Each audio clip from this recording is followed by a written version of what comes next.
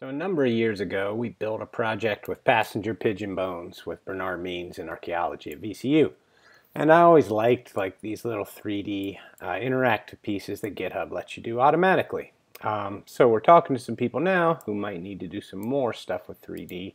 So I decided to make a little iframe generator that'll help them put those into Canvas pretty easily.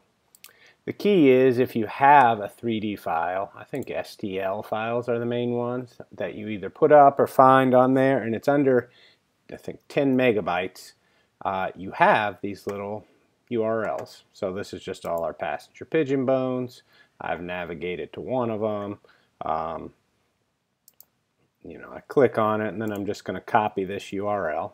I'm going to go to my little generator place, and I'm going to paste it in. Hey, now I've got a new one. I'll click copy the embed code, flip over here to my Canvas account. I'll hit edit and HTML editor. And why don't I just put one at the top too? Paste it in, hit save. Bam, I've got an interactive 3D element, and that could be anything. And you can have multiple ones on a page, and it should fill the page no matter what. So just a fun little thing that could be tweaked to do other stuff if you don't see it meeting your needs.